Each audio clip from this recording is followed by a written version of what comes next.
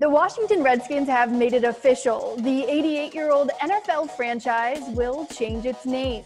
The team making their decision clear in a statement Monday saying, quote, "On July 3rd, we announced the commencement of a thorough review of the team's name. Today, we are announcing we will be retiring the Redskins name and logo upon completion of this review."